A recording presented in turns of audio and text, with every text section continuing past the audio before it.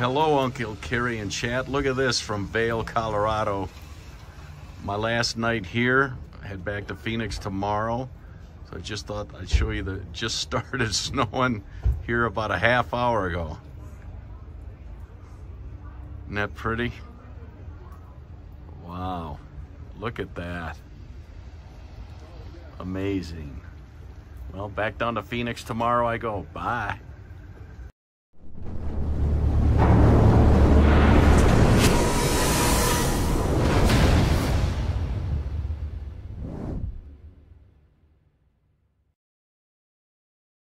Hello, everybody, and welcome into my latest live broadcast. It's Tuesday, the 28th of November, 2023. My name is CareyHolzman. Thank you guys so much for joining me. I almost forgot what my name was. That's never going to happen. Welcome in, and thank you for joining me today. I've got something a bit unique I wanted to share with you. I thought we had an opportunity here to see how to update the BIOS on one of these Minisforum mini PCs. And if you've been following the channel for a while, you know the mini PCs do a lot of things a little differently than what we're accustomed to. In some cases, they're a bit old school, and other cases, a bit more advanced. And so quite often we get sent prototypes for review. They're not quite finished yet. And sometimes they are, they just don't know. The company thinks they're done. They send them for review, and then they realize, oh, we forgot something. And I think this is what's happened here. There doesn't appear to be any way to turn the LED on and off, and another video from the manufacturer does show somebody controlling the LED in the BIOS. And the section in the BIOS that they're in, we don't have. So I emailed the marketing company and I said, we don't have this option. And they said, no problem, here's the BIOS. No instructions, which is fine, I don't need them. I wouldn't read them anyway. But they sent me a zip file. And what I've done is I've extracted the contents of the zip file onto an otherwise blank, small-ish flash drive. This is an 8 gig cheap flash drive from SanDisk. And I just copied all the files right onto the flash drive with nothing else. And I think that's all you have to do to make them UEFI bootable. I don't think you need to go through the whole boot sector stuff like we did back in the old days if you have a UEFI bootable system. So I believe that's how this works. We're going to find out live together. There's no rehearsal here. Everything is live, unscripted, obviously unrehearsed. I only have one of these. So I wish I had two and I could do it off camera, go through the process, know what to expect, and then come on and teach it to you. But we'll learn it together. We'll go on the discovery together. I like to keep my videos as authentic as possible, and that means figuring out things together. A lot of YouTube channels are not doing their viewers a good service by eliminating all the mistakes and eliminating all of the waiting that has to be done for things to process where they edit, skip ahead. And so it can give people an unrealistic expectation of what that process can be like. Then when people go to have that experience on their own, only then do they realize they were given a disservice by that YouTube channel by sort of glossing over the grittiness of the process. And so I like to keep the grittiness in my videos. Some people don't have the patience for it, and I'm okay with that. Most videos are made for people who don't have the patience for it. And most people won't really benefit much other than entertainment from the value of what that video is offering them as far as education. It might give them sort of a gist of what to expect, but in many cases, at least in my experience, what is often shown edited and polished and rehearsed and scripted is nothing at all, at least in my experience, like doing it yourself and going through the process. There's no skipping ahead in real life. There's no rewind button or cut button to undo your mistakes. It's all part of a learning process, and learning takes time. And people that don't have time, they don't have time to learn. That's fine if you're wealthy and you pay other people to do stuff for you and you like to be dependent on others. I'm a big fan of being self-reliant, and I'm a big fan of encouraging others to be self-reliant. And that does involve some investment of your time. And the more you invest, generally, the better the reward is, generally. So if you can't be bothered then you also can't be bothered to get the reward, or the reward is a nothing compared to what the rewards are that I receive, which is self-satisfaction, education, experience. So with that being said, hello to everybody joining, and thank you for the Super Chat contributions. Paul O'Brien with €2 contributes in Super Chat. He says, get a move on, we want more. I'm moving. Ben Laird contributes £5, and he says, hello all from a cold Scotland. I wish I was in a cold Scotland right now. We are actually getting winter temperatures here in Phoenix this week. We might see, well, it's going to be cloudy. We might see some rain. With the rain, the temperatures drop. Rain is always welcome here in the desert. As far as I'm concerned, it knocks all the dust out of the air, cleans our air. And it brings the temperatures down. And quite frankly, I'd rather be too cold than too hot. It's easy to get warm. It's not so difficult to cool down. Peter Lakehawk, our good friend Buster, also joins us from Scotland, contributes £10. He says, good evening, Carey and Marlena and everyone in the chat. All the best from Bonnie, Scotland. Thank you, Buster. Thank you to each and every one of you joining me today. See a lot of badges, a lot of faces in blue there, names in blue.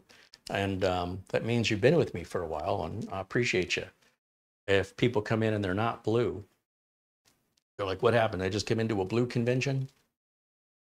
What you've discovered is what all the people in blue discovered years ago, and hopefully you'll see the value in it, want to stick around, and over time, through just exhibiting and being supportive and kind to others, you'll be turned blue. That's all it really takes. And we're always happy to add more like-minded individuals to our amazing community here on the internet, where there's no bullying allowed. There's no insulting. We're not dealing with that here. That's pretty much everywhere on the internet. This is a safe space, regardless of your age, gender, religion, race. It doesn't matter. Just don't be a jerk, and you're welcome to be here.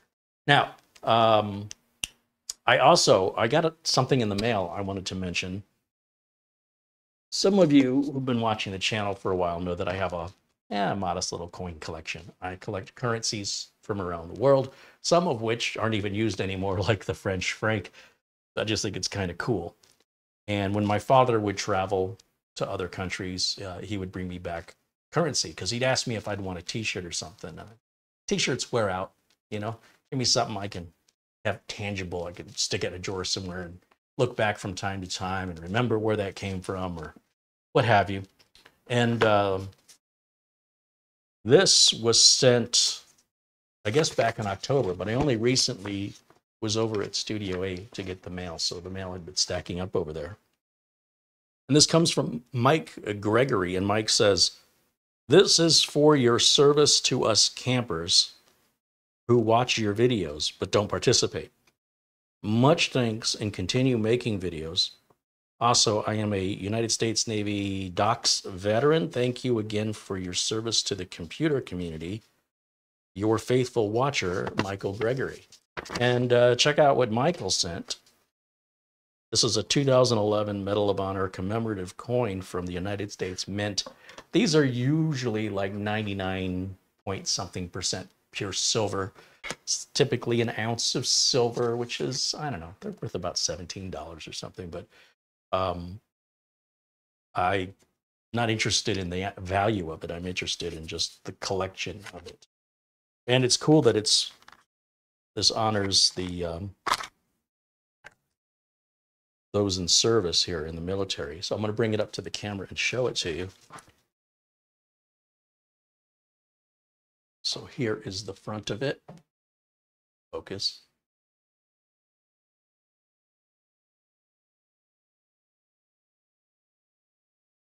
And here is the back of it. Let's go this way. I keep wanting to go to that edge. Suppose it's supposed to go. I have it upside down. There we go. That's almost right. This way. I'll never get used to everything being backwards in the camera, as you can tell. Anyway, it's really neat. It's a very thoughtful gift, and this will go with my collection of other coins. I have a lot of silver dollars, and I have, as I mentioned, currencies from around the world. And again, it's not an investment for me. It's just I don't know, just something kind of fun and neat. And that was really cool. So thank you for that. Also, congrats to our veteran giveaway PC recipients. We sent 3 of those out. I think there's 1 more to ship. And I've got a couple of, I think they're HP EliteDesk 800G2s that still have the DisplayPort module. And I'm curious if I can acquire an HDMI module and swap it out. So whether or not we get to that today or this week, it might be fun to go on that journey together. I'm not quite sure if they make them for that model or not. Otherwise, if you have HDMI, you'll need to get a DisplayPort to HDMI adapter. I usually get these little cables off Amazon for about 10 bucks. Plugs into an HDMI port on one end, and then you just use your regular HDMI cable you have now from your monitor. Plug it right into here. And then you're good to go. It's really easy. It carries over the audio and everything. There's no degradation of audio signal or capability of the HDMI port by going through the DisplayPort adapter. It's transparent, it's easy, it's inexpensive. Ideally, if I can get the port, I'd rather do that. But I seem to recall looking for it. It didn't exist for that model of HP. But I think I need to look with fresh eyes. Let's see. Oh, I want to shout out a thank you to our good friend Frankie B, who gave a very generous Amazon gift card on Friday's show. And I didn't get the shout out in time. So thank you to our good friend Frankie B for his continued support and generosity. Also to our good friend Buster, who contributed earlier, for his continued generosity and support, so we can continue to stay free of corporate control. I saw a video the other day, which I thought was pretty good, on a channel called Lon TV, Lon TV, and he was discussing the problem with paid reviews. It can't be a review if it's paid. That's a commercial. I agree with him 100%. If you're gonna do a review, you've got to have full disclosure if you're getting paid for it, or even if the product was sent for free, like Minisforum sends me the product for free. But beyond that, I can say what I want. I can air the video when I want. I don't have to give them the video. I don't have to get their permission to air the video. Sometimes companies will reach out to YouTube content creators and they'll say, hey, would you like to review our product? And say, sure. And they say, okay, well, here are the guidelines you have to follow. Right there, as soon as they mention any rules, it's no longer a review. Now you're making a paid advertisement. They like to play with the words. If you want to learn more about this process and see some of the actual requirements that were sent from real companies to real content creators asking for reviews, I think you'll be shocked. LON TV is the name of the channel, and just search the videos for, I think it's about reviews, something in the title about reviews. And it can be very eye-opening if you're not a creator and you don't understand, don't fully grasp what's happening behind the scenes and how some of these content creators are able to afford some of this content. You might be shocked to learn that the content creators, in many cases, have no control over the content. They're told what to make, how to make it, when to publish it, or they don't get paid. So with your contributions, with your support, with your memberships, I don't have to go down that road. In fact, I think I would rather not make videos than go down that road, quite frankly. If there was a product I really liked, and there are products I really like, I could see doing a piece on it which is very positive, because it would be, because I like it, and getting paid. Nothing wrong with that. But certainly getting paid does sort of question the integrity of the reviewer, right? You can't be really sure if, did he really mean what he said, or did he only say that because there was money involved? So in much the same way, when I get a product for free, I'm not that upset if it doesn't live up to my expectations. I can assure you, if I paid with channel money for something and it didn't live up to the advertising the claim that the manufacturer was making, I would be pissed off. I would feel like, how dare you try and rip me off, you know, and I would send it back and get a refund. Clearly, by getting the product for free, I'm not as upset if the product doesn't live up to my expectations or it falls short in some ways. It's easy to forgive those things. So it does, in a way, affect the review. The only thing I can really tell you to reassure you is that the companies that I'm reviewing in general, I'm a big fan of. I'm a fan of B-Link and Minisforum. I'm a fan of what I've seen from Paladin and what I've seen from Geekom. There's plenty of companies I really like, and then there's a few I don't really know, so we'll take their product and we can evaluate them together. And there's a few I warn you against. So even getting the product for free, if the product is bad, I will still warn you against it, and I will still be upset that they tried to pull a fast one, like those mini PCs that say they've got Windows 11 on them, and they do, but they don't actually have a TPM. So they circumvented all the Microsoft security policies. It's deceptive. So did they lie by saying it had Windows 11? It came with Windows 11. They didn't lie, but it should never have been able to have Windows 11, except that they circumvented all the protection that prevents Windows 11 from put onto computers that aren't compatible. They weren't disclosing that on the at least on this page. It was a Newegg page that detailed the specifications. So if you're buying a really inexpensive computer, you should verify that the CPU it has is Windows 11 compatible. At the very least, do that. Because if that CPU is several years old, and how would you know, right? If you're not into this stuff like some of us are, it may be that the computer is super inexpensive because it's old inventory and they want to get rid of it before it's completely worthless. And it may have originally had Windows 10 on it, but nobody, when I say nobody, I mean the product won't move as well. It gets the consumer that's shopping online, going through the web pages, in general will see Windows 10 being old, Windows 11 being new. So by forcing Windows 11 on an older machine, they can trick the consumer into buying something they think is a good deal, when in fact they're just trying to offload their old inventory and make you think you're getting a deal at it. When companies do that, even if they send us the product for free, I call them out on it. I don't give them a break because the product is free, and I warn you not to buy it. And I certainly question the ethics of any product that company makes.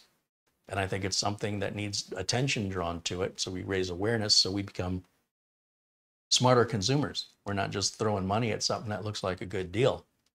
We know if it's a good deal. All right, let me take a look here in the chat before we get started here, and hope everybody's doing well.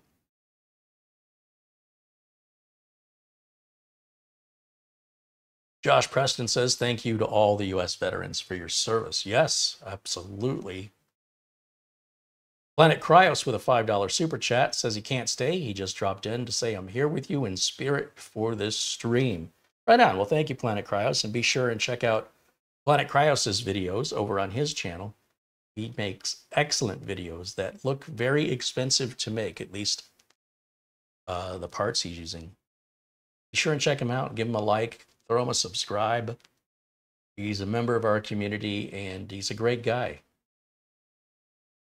Peter Laycock says it just started to snow in Edinburgh. Oh, I bet that's beautiful. You need to take a picture of that, Buster, and send it to me. I'd love to see it. Of course, we started the video off with our good friend Mitch Morrison out there visiting family in Colorado, and it started to snow. And, you know, being from Phoenix, I got like a hair on my nose. I'm sorry, I don't want to rub my nose on camera. It's itchy. All right, let me just mention that elephant in the room and get it out of the way. Hopefully, I just took care of it. Our friend Mitch was in Colorado visiting family over the holidays, and being in Phoenix, we don't see snow like that. We have to go up north to Flagstaff or something. So it was really cool to see the snow, and I appreciate that he took the time to make a video. And besides, he wanted to try his new iPhone 15 out to see if it was what the picture quality was like. And I have to say, looks good. Looks real good. David Moore contributes 10 pounds in Super Chat. He says, here is my late fee. Thank you, David. I appreciate you, my friend. All right, now let's get this hooked up, and let me show you what the problem is, and then we're going to try and do the BIOS update, and then we'll look and see if the problem is resolved. I mean, that's pretty straightforward, right? Ray Cut says, hi, Carey, nice to see you again. Hey, Ray, thanks for joining us. There's my friend Ron Hill. You're hanging out with us in the chat. Feral Terminator says, when is your birthday? I'd like to gift coins 100 years older than the giftee. You're going to have to wait till summer. I just had a birthday and I'm in no hurry to have another one. But the end of June. All right, let's see. I'm looking for the power adapter. It should be in here somewhere.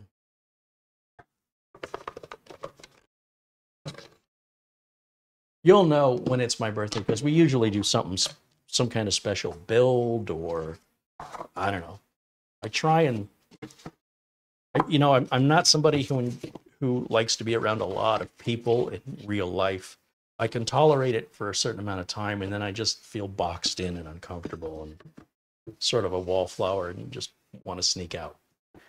So being able to do stuff like this online and have friends join me from all over the world, virtual friends from all over the world, is a way better birthday party for somebody like me, where there's no awkward silences or pressure from anybody to interact.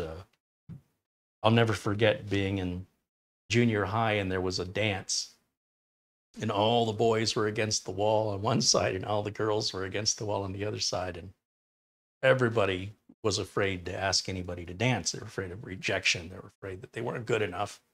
You know, that's typical and to be expected. And chaperones didn't really help much by saying, you must go ask a girl today. You must. It's like saying you must go and get yourself rejected. That sort of takes the fun out of it, you know, unless the girl says yes and she'll dance with you, in which case, all right, you know. But I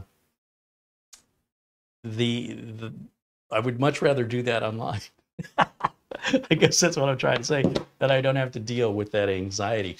Now, I don't have that problem anymore, but it was paralyzing as a teenager. And I know I wasn't alone in that feeling because of all the other teenagers I saw also being inactive and scared. They're scared. Nobody wants to be rejected.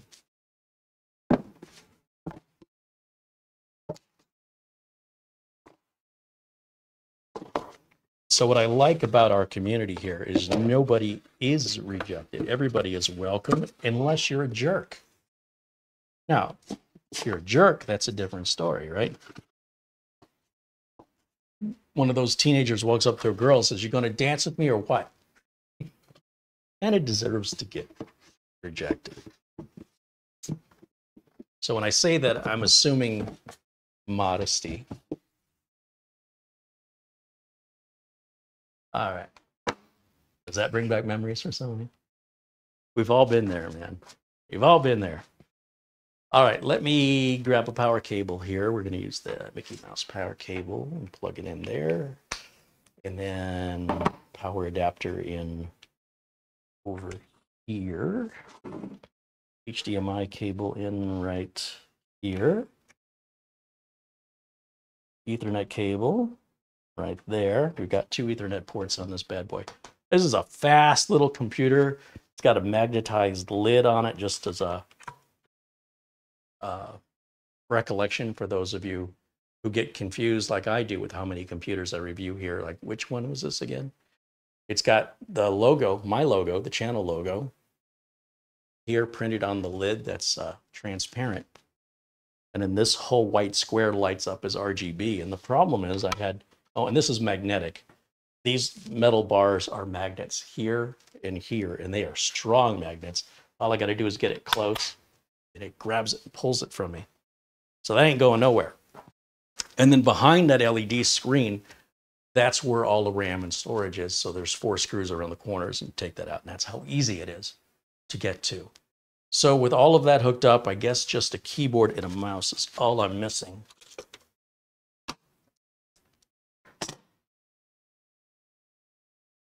I will add a little dongle here. And then I'm going to, we'll go to the HDMI input, and I'll put this camera in a corner here, like so. And then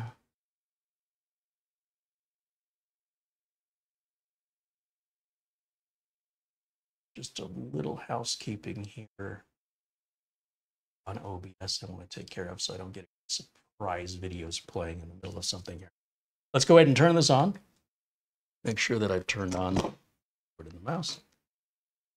You'll see that the logo lights up, and in just a minute we'll get the power on self-test screen.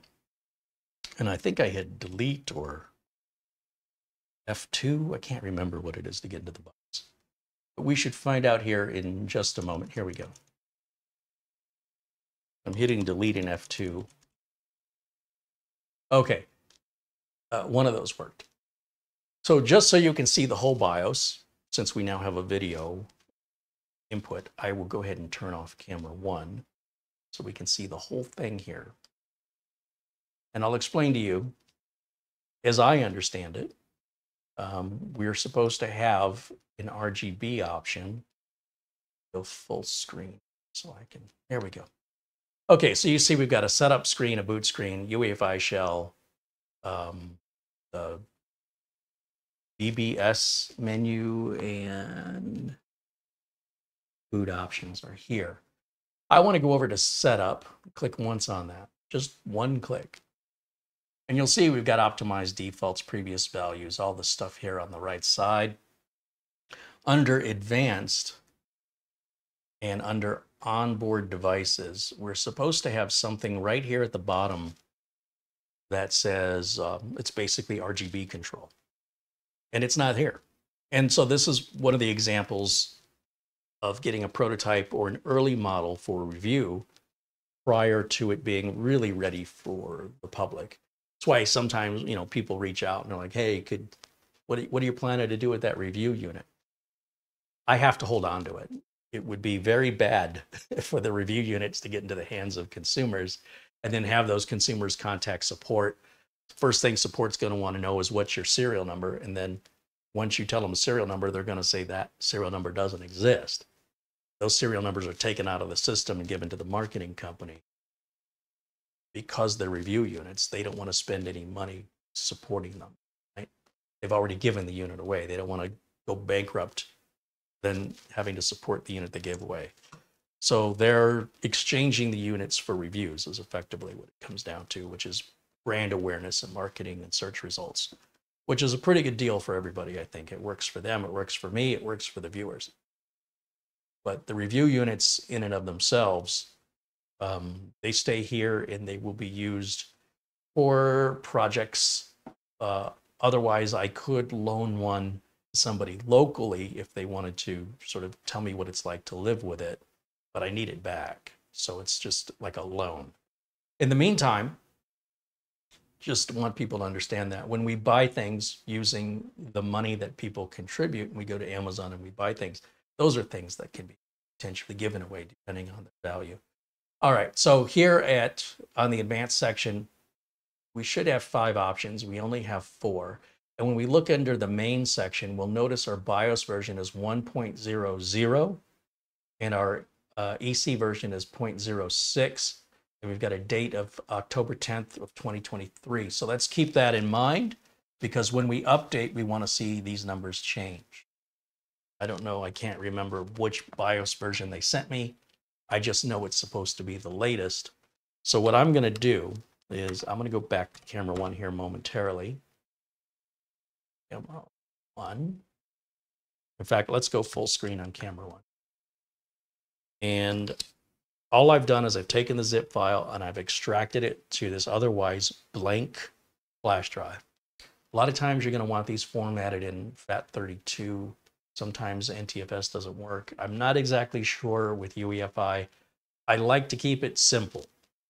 I don't want to find out if the advanced formats are going to be recognized by this BIOS versus that BIOS. So I don't want to worry about that. If I keep it as FAT32, it should be universal across all systems except for the oldest systems, in which case you might need just FAT or FAT16.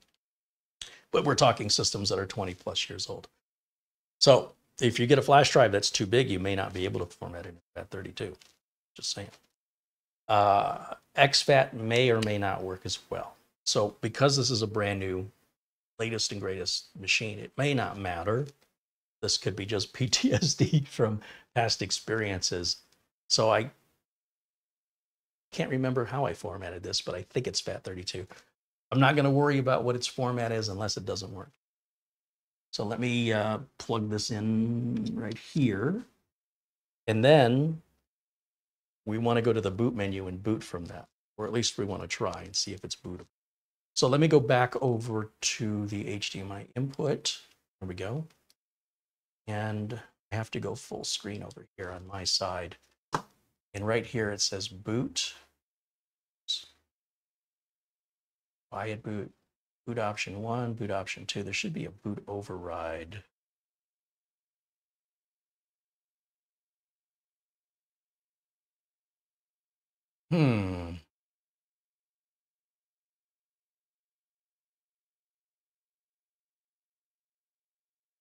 So if I hit escape, but without saving us. Oh, that takes us back to boot. All right, so under boot, you can barely read that. Boot options doesn't offer us anything other than, let's hit escape. Okay, we're back to, let's just try boot. Well, I guess boot is just essentially reset. Ah, well, that's good to know. And we'll find out why this thing isn't bootable.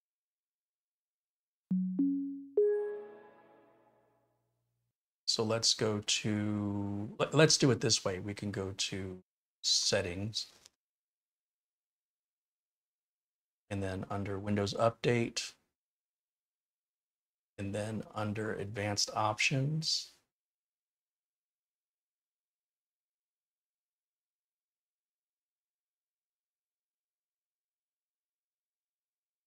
Recovery. Reset this PC. So before I do that, I just want to take a look at this flash drive. I want to make sure I didn't grab the wrong flash drive. Yeah, so these are all the files that were in the zip file, and all I've done is extract them. But what format did I put this drive in? It's whatever the default is from SanDisk, I'm sure. FAT32, which is what I thought it would be. Okay, so all that looks good. I think this should be bootable. So if we do advanced startup, restart now.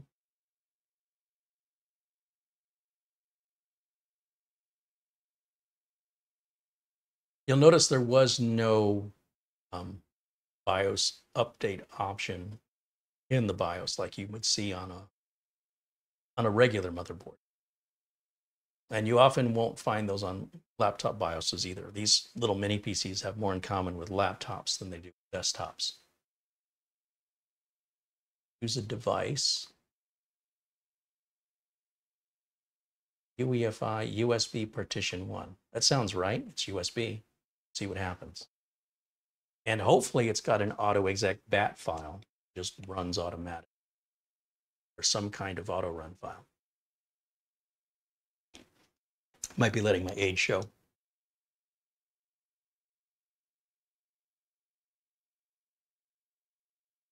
No, that did not work. Take one more look at it. Sometimes you have to make a flash drive bootable. But I thought with UEFI, as long as it had the files it needed, it would boot okay. I wonder if we can just run this through Windows. Maybe we can try that and see what happens. If we copy these files and put them just in a temporary folder here. folder. Paste. I only ask that because I see some files that end in 6.4, which implies 64-bit, which means they would be running within Windows. So let me take a look at the extensions on these files and see what we have here. You can usually tell simply by the icon if it's an executable file or not. Like there's WinFlash. Let's take a look at where did they move my show file extensions? That used to be right up here at the top. They've moved it again. Darn you, Microsoft. Show file name extensions. Geez, it used to just be one click. Now I gotta like do 2 or 3 clicks. Jamie McGregor has been a member now for 18 months. He says, run the WinFlash batch file on the USB. It should kick off the firmware update. Where is WinFlash batch? So the problem is my screen is super, super tiny. Oh, right here. Let's see if we can run it as an administrator, just to be safe.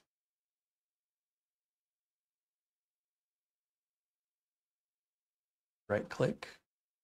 Show more option, run as administrator. I'm so glad they made me have to double click instead of single click. That does appear to be doing the trick. Thank you, Jamie McGregor. Jamie just sent me his latest investment of a $500 Earring motherboard. Don't know what he seems very happy with them though. And I will live vicariously through his experiences. I wouldn't spend that kind of money for those Earring boards. They're just made with everybody else's trash.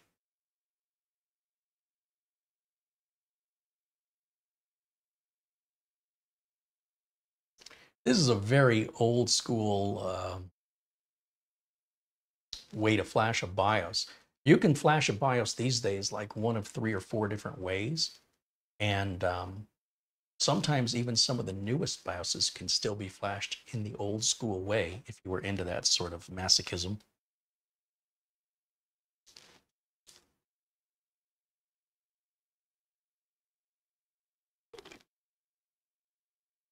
So we'll sit here and see how long this takes. This is all being done in real time. And hopefully we don't have a power outage during this process, but we never have before.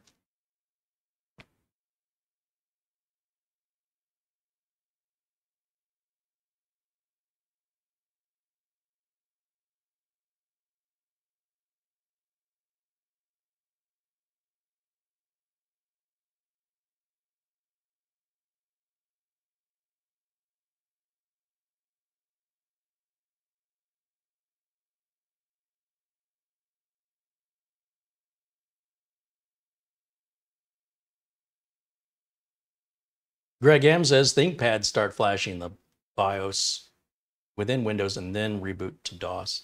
Yeah, I've seen that with my Intel NUCs as well. But what's nice about them is they'll get the BIOS update automatically through the Intel driver update assistant, which is very, very cool. Jerry McFarland says, what would you do if the power did go out during a BIOS flash? I would fix it. Sometimes the BIOSes are recoverable. Depends on, there's a number of variables that can occur. My biggest concern about a power outage while equipment is on isn't whether or not I'm updating the BIOS. It's whether or not there was a power spike that caused any damage to the power supply or circuitry of the equipment itself. When it comes to BIOS recoveries, you know, if it was all the way at the end of flashing the BIOS and it was just in a verification stage, no harm, no foul. Other times, if it was just starting, it may not have, you know, in some BIOSes, they erase the previous BIOS first. But there are usually recovery techniques, but essentially, I would reach out to the company, you know, aside from just doing the basic steps. I would reach out, in this case, to Minisforum, and I would explain the scenario, and I would ask them to advise me on how to proceed. And that's how I would recommend you work with any type of scenario with any equipment that's under warranty. You should not have to pay somebody to fix it, nor should you have to figure out how to fix it when you're under warranty. You just need to be patient, reach out to the company, even if it's through email, explain the scenario, and patiently wait for a response. Basically, you're asking for advice on how to move forward. And they'll tell you exactly if you need to send it back and what the process is, or if there's a key combination you can press to try BIOS recovery, which there is on many like HP and Dell laptops, for example. There may be that such thing here on this mini PC. Now, I will say that if I was somebody that dealt with a lot of power outages on a regular basis, I would do this with a uninterruptible power supply plugged in, a UPS. But we've been here in Studio B now for 3 years, and we have never experienced a power outage in 3 years, not once. So it's not as though we live in an area where that's common. The odds of a power outage happening while I'm doing a BIOS update, you got to think about how unlikely that is, because I don't do BIOS updates that often. And when I do them, they only take a couple minutes. So we're only vulnerable for a couple minutes, a few times, maybe twice a month or something. And again, if I was concerned or paranoid without justification, in other words, if I just had my mind fixated with the anxiety of a potential power loss without any history or precedent, then I would just waste my money on a UPS if it made me psychologically feel better. But I go off of, the information that each scenario presents, and then I adjust my actions accordingly, because I'm not a robot and I can experience, judgment, and I can make that assertion. So either way, it'll be fine. So right now we're doing our first reboot. That's why it says no signal. Now, don't freak out or panic if it doesn't come right up. It may take a minute or two while it continues the process. Not only does it have the new BIOS to verify, but then it has to retrain the RAM and CPU. So now it looks like it's restarting a second time, still normal. This could happen 3-4 times. Leave it alone, hands off. This whole process is a hands-off process, and it should boot us right back into Windows. Now, we're not going to see any difference in Windows. This BIOS update, as far as I know, didn't do anything that we can tell from within Windows. The BIOS update should be adding the RGB control in the BIOS. So now, let's go ahead and go back to Settings, and over to Windows Update, over to Advanced Options and Recovery, and then over to Advanced Startup. Restart now. And one of the options we can have is to go directly into the UEFI BIOS without having to worry about pressing the right key at the right time. So even though I've already pressed the right key at the right time and I've proven to you I can do it, it's still always a little bit of a gamble.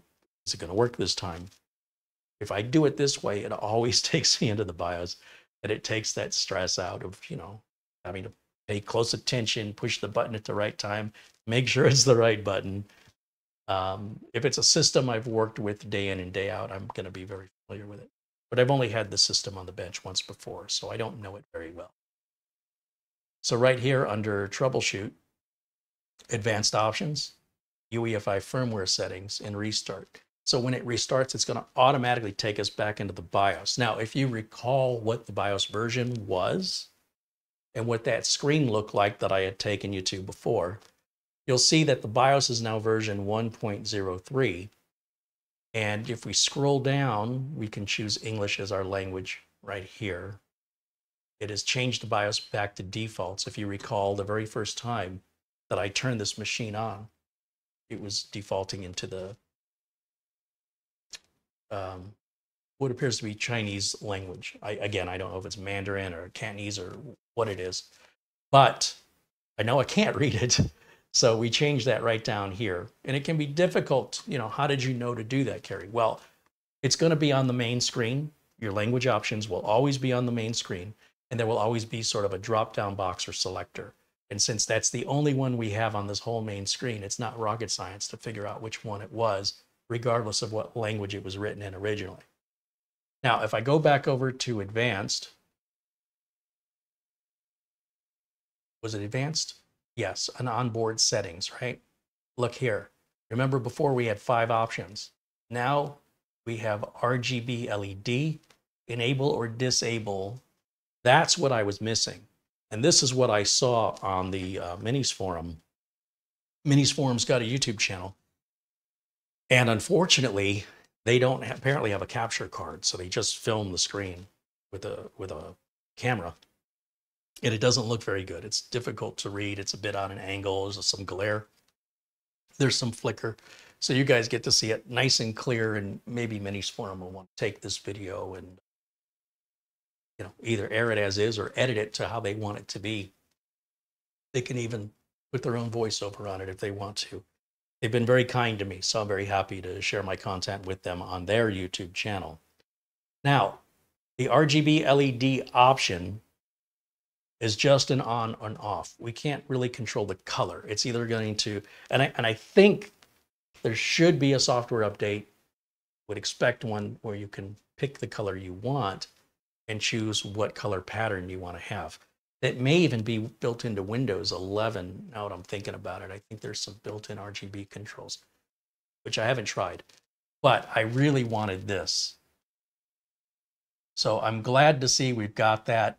And once again, we are now version 1.03 with the EC version of 0.07 with a build date that's a month later, right? The other one was October 10th. This is November 10th. And the EC version is just 0.1. There wasn't a big update there.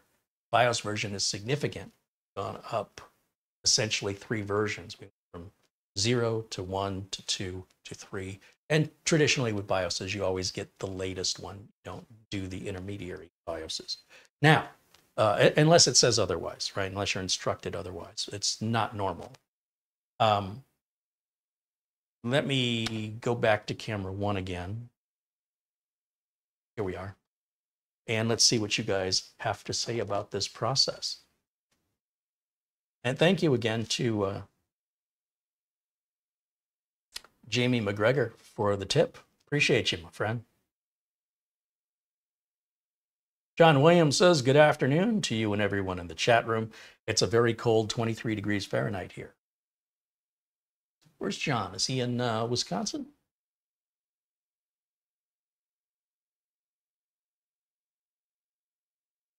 Ben Laird said, one of my Asus boards has internet BIOS update. Never works. Always says the BIOS is up to date when it's not. Yeah, they've proven, for me anyway, to be flaky. Sometimes they work, sometimes they don't. If I do it my way, I know it's always going to work every time. So I'd rather do it my way than, I mean, I guess if I have nothing else to do and I'm, oh, I wonder if this will work today. I will also, and I recommend you all do the same, I will also check my router for firmware updates. So I have a router app on my phone.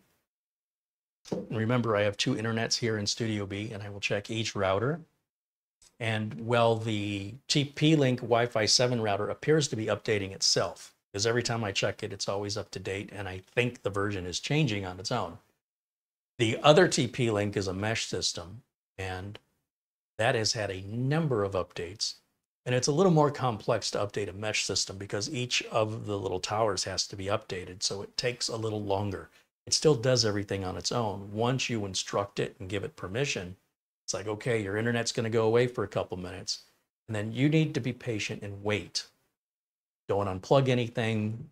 Don't mess with it. Don't try and go online. You're just going to get frustrated and confuse the poor thing.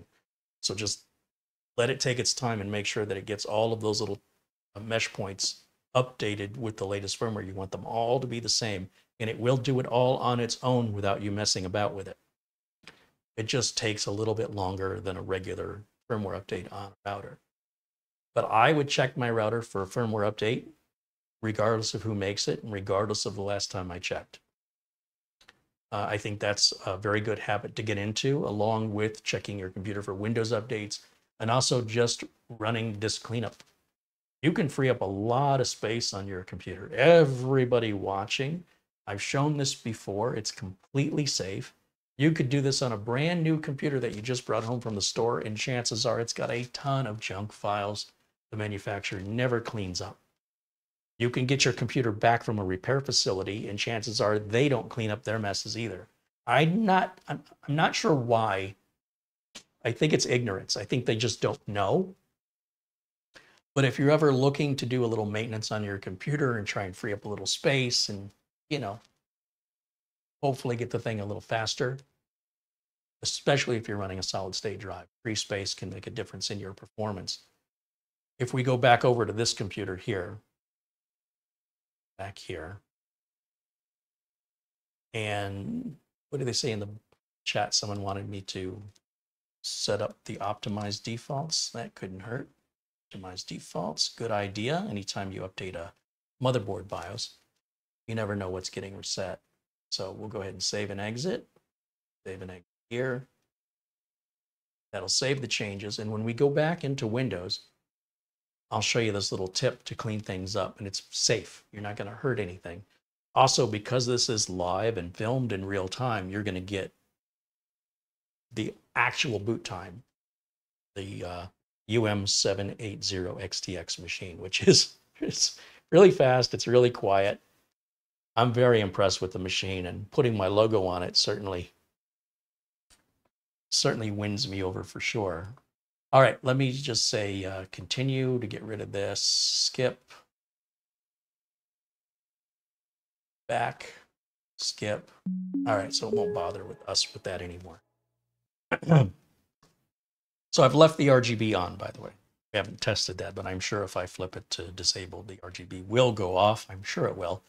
And again, if you want me to test it, I will. But what I wanted to show you first was, if you go down to your search menu, and this is true for Windows 10 or Windows 11, type in storage, S-T-O-R-A. You really don't need to go any further than that.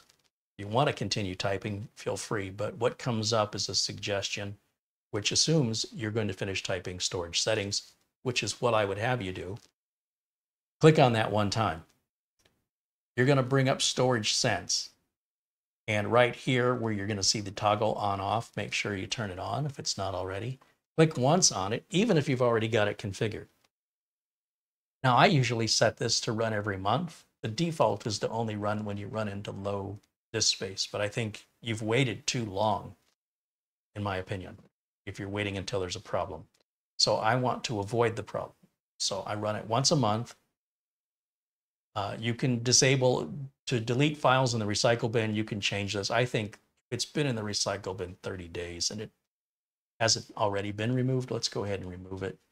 And then you can also delete files that you've downloaded in your downloads folder if they've been there for a certain period of time that you specify. This one, I say never. And even if all of this is already set this way, then all you have to do is click Run Storage Sense Now. And that forces that cleanup. So even though it may be running on the first or whenever you have it running, I like to know exactly the last time I ran it. And so that you can see how fast that was. But here's the thing, it's not that thorough.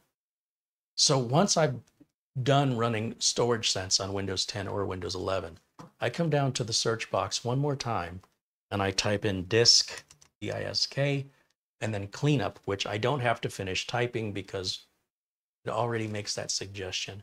A single click is all it takes. And then click on this button that says cleanup system files. And then it's going to present you with a number of checkboxes. And I go through every checkbox and select it. Now, I've already been in here and done this. Otherwise, there would be some boxes unchecked. The fact that all the boxes are checked is evidence that I've been in here. Carey was here. And you can see it's not going to free up much space because I just did this recently. Some of you watching will free up literally gigs of hard drive space that is nothing but junk files that will cause no harm to your computer. It won't cause any programs to stop running. You won't lose any data.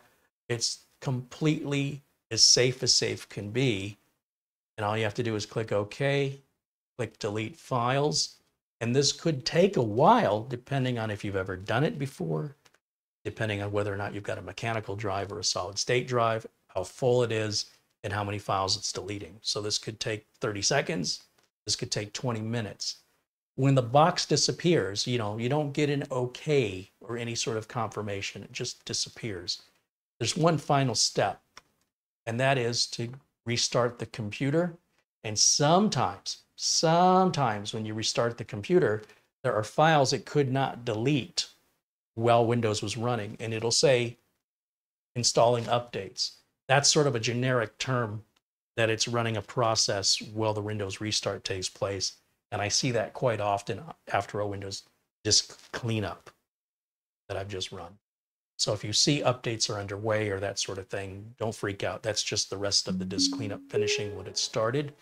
And then when we come back up to the desktop now, I am confident I have freed up a bunch of space safely. I'm not going into the registry. I'm not using any third-party utilities. It's not costing me any money. I'm not dealing with any adware or shareware. This is all built into Windows. Now, if you want to take that a step further, you could bring up a free application from Microsoft called PC Manager. So if I just go up here and type in Microsoft PC Manager, this is really clever. Microsoft says it's a beta, but there's not a whole lot to it. It's effectively one interface that connects all of the system utilities together that are what I would consider preventive maintenance utilities. Not all utilities, because that would be ridiculous. So if I scroll down here, let's see, I'm looking for an official Microsoft link, pcmanager.microsoft.com. That's real. We'll click on that. And then I'm going to go to download. I suppose I could have clicked on this download. Either way, you're going to get the same thing. And it's a pretty small application. I don't know why it hasn't started.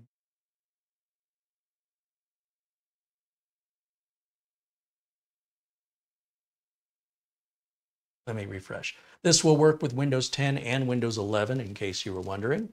Everything I'm telling you about right now is sort of a universal process I go through when I'm working on client computers. It's not good. Oh, it looks like we've lost our internet connection right down here. I got the globe. Let me reseat my Ethernet cable.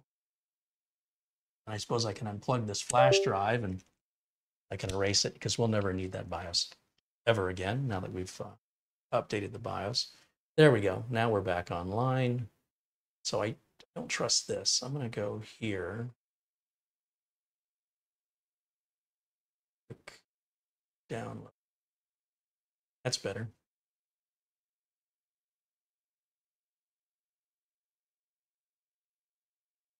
PC Manager wants me to get it from the Microsoft Store.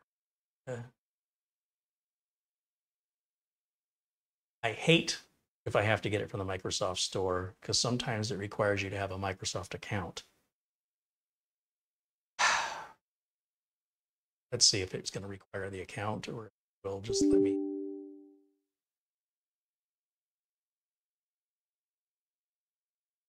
I think it's letting me have it. You see, it's a pretty small download. It looks like I did not need to log in. It's already installing it. We just hit open. Now, I'm going to just close everything here except for the Microsoft PC Manager so I don't confuse you with a screen full of information. This is all we need to focus on. Start automatically when I sign into Windows. Yes, I want this to run automatically. I click Start.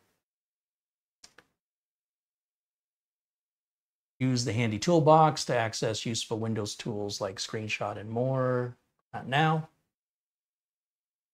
If I want to boost the system, I just hit Boost and watch these numbers for free RAM and storage free up very quickly. I can go over to Settings, which is down here. Smart Boost. Have this automatically Smart Boost anytime my system resources are getting clogged up. Just turn that on. And I will also get any updates to the utility as they're available. So this looks like a newer version at 3.3. I've been running 3.1, I think, on my other system. But you can automatically grab new versions if you want to. They still consider this a beta. And there are a number of fun little utilities that are, again, they're all part of Windows. They've always been there, but you may not be aware of them, or they're so spread out and disassociated with one another that you may do one and not the other. So this brings them all together in one interface. So this is everything to do with your antivirus, your Windows Update, default browser settings, et cetera, et cetera. Now, normally I wouldn't even go into this section myself. Over here, we've got deep cleanup.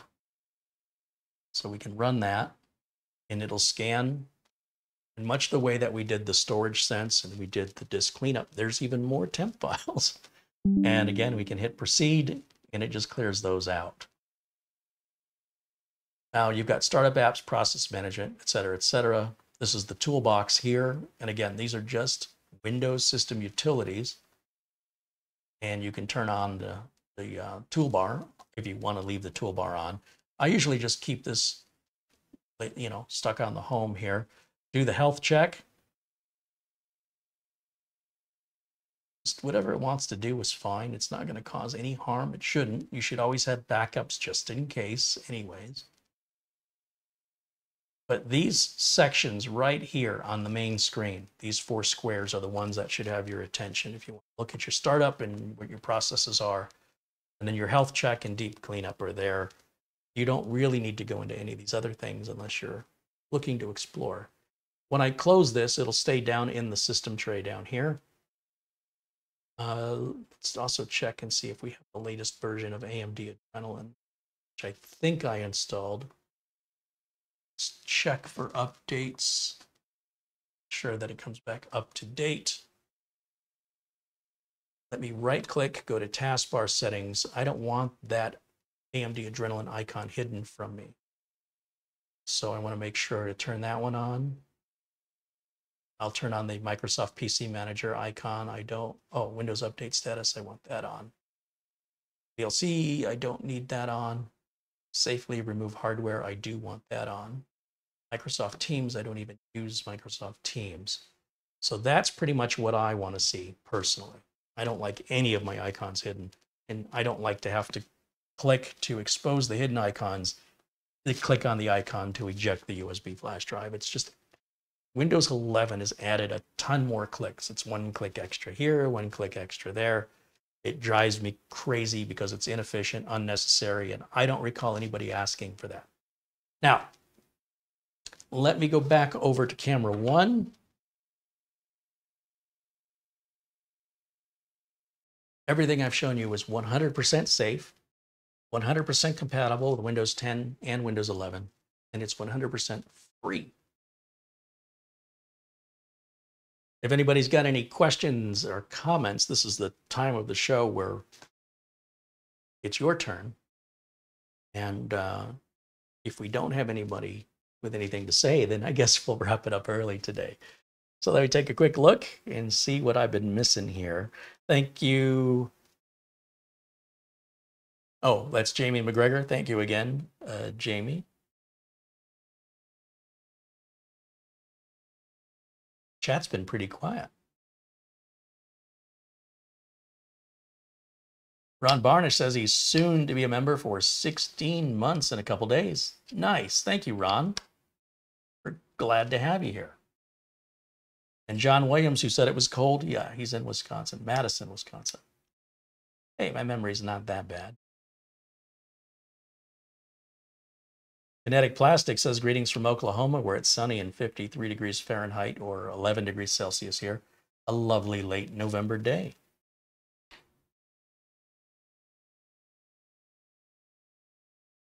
Mike Ellis said, I just received my UM780XTX mini PC.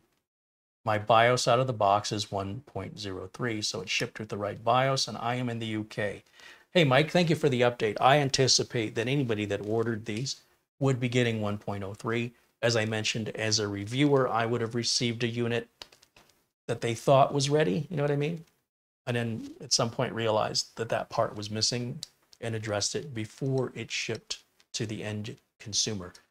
I believe, and unless I hear otherwise, I believe no units were sent out with anything less than 1.03, except to reviewers. And that's pretty typical that we get early versions of hardware, so we get to introduce you to it and get you excited and, you know, even encourage you to do a pre-order, companies like that.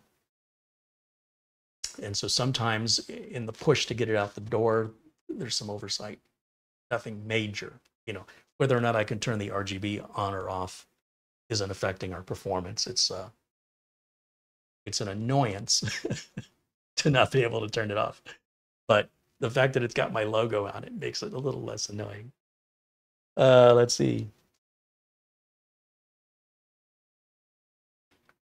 And also, what do you think of the performance on the UM780XTX? I'm very impressed with it. The performance is high and the noise level is low.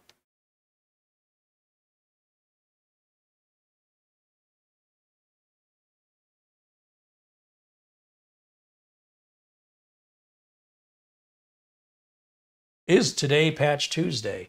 So Patch Tuesday is always the second Tuesday of the month.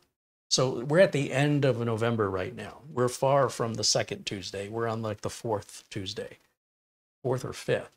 So when we reach into December, the first Tuesday of December is not Patch Tuesday. Second Tuesday of December will be Patch Tuesday. And all the other Tuesdays in December are not patch days.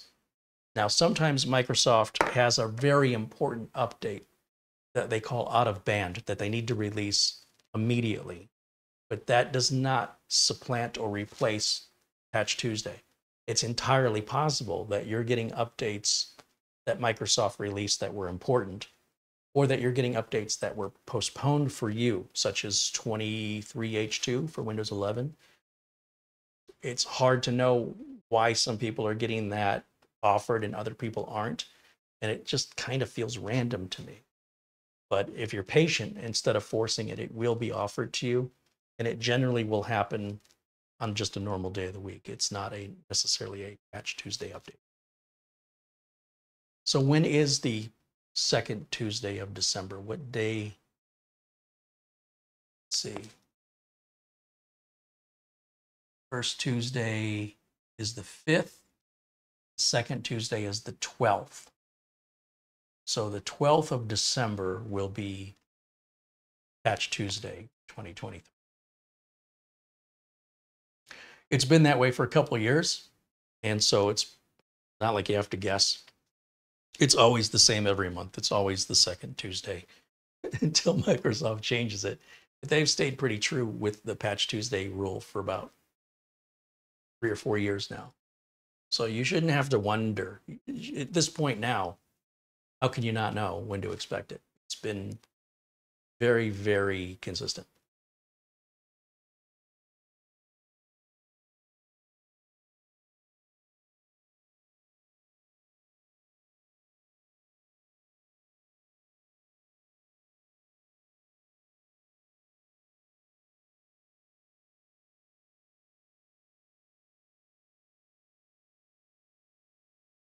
Diesel Doctor says hello in the chat. Welcome in, Diesel Doctor.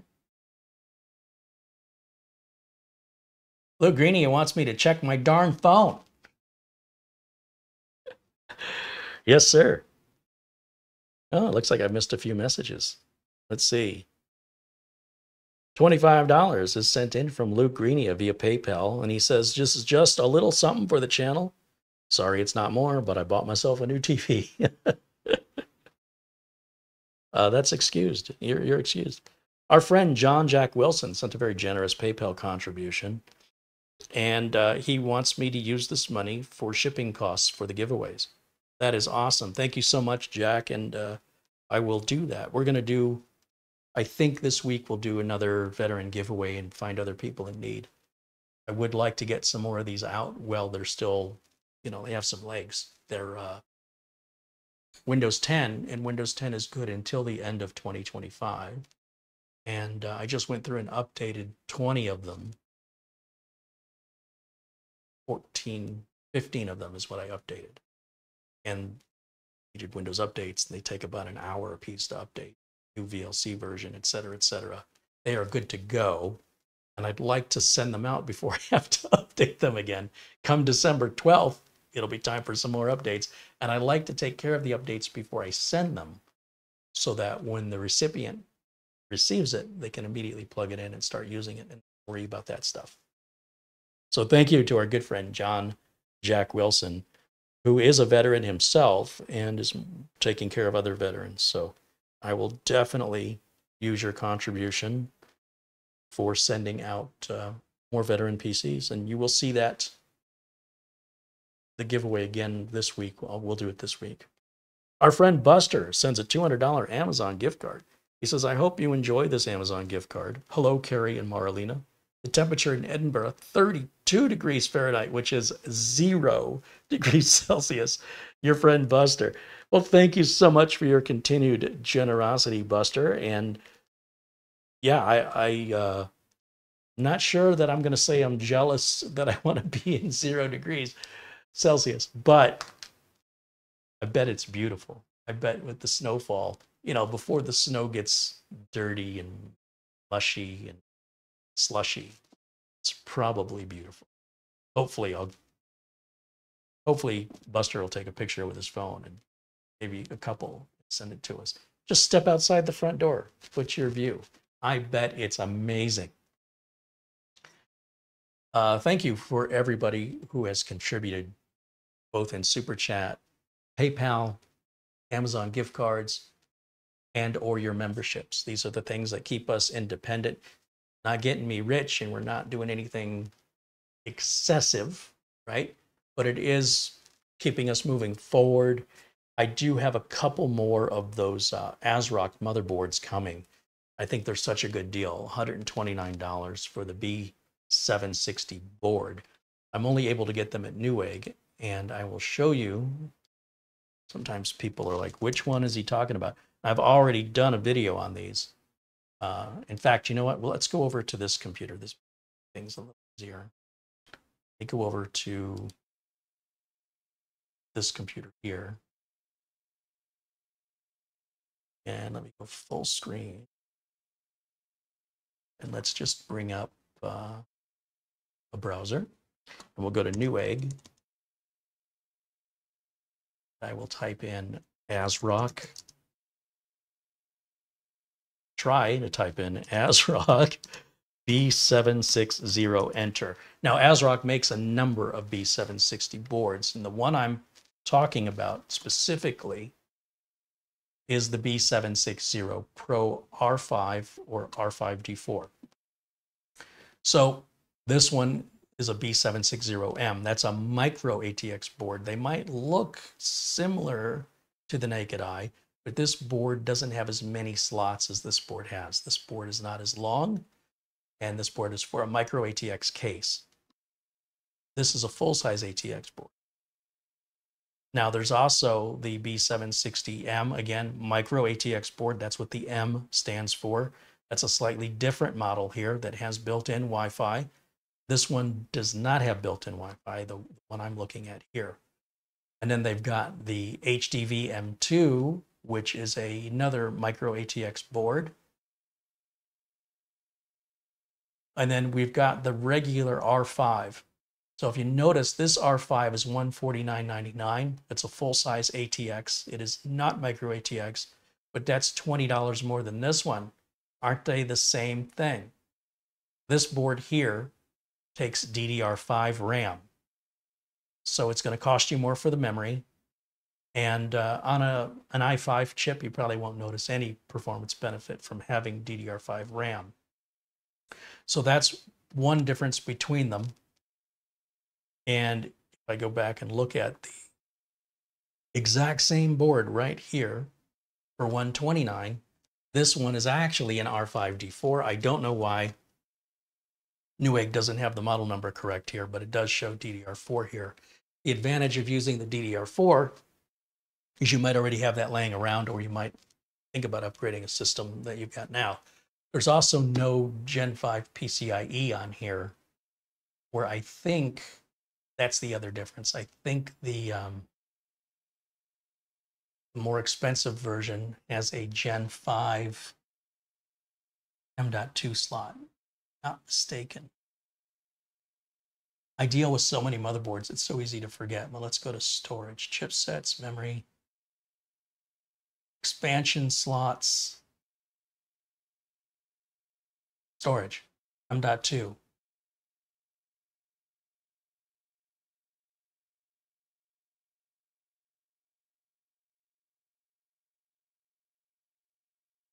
So this 32 megabits per, or gigabits per second is a half-speed port.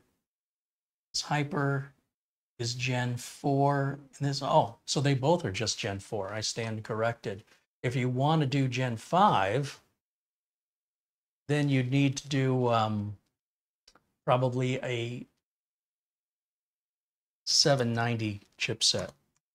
So if we look at ASRock and we look and see what they have available, here's the 790 PG Lightning at $159, so $10 more. That's a full-size ATX board. And let's scroll down here under storage.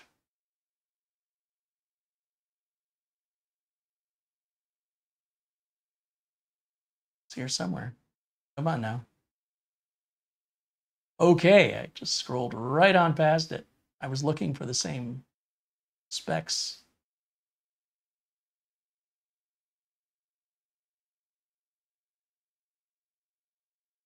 This says 3 Hyper M.2 slots that are Gen 4. That's exactly the same. These Gen 5 capable motherboards generally only give you one Gen 5 M.2, and you can almost always tell when it has it because the heatsink will be pretty big right up here by the CPU. So I'm not seeing it here on the PG Lightning. Let me just look at the specs real quick to make sure. Just want to verify. M.2. Gen 4, Gen 4. Gen 4. Gen 4. Okay, so these are all still Gen 4. I guess we're going to have to spend some more money. Let's see. Back to happen. We have 0 results that match ASRock 790. Not what you said a second ago. Okay.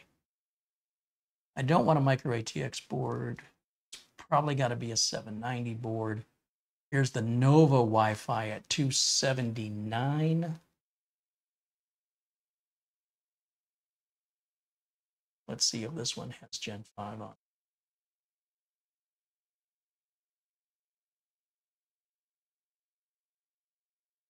Specs.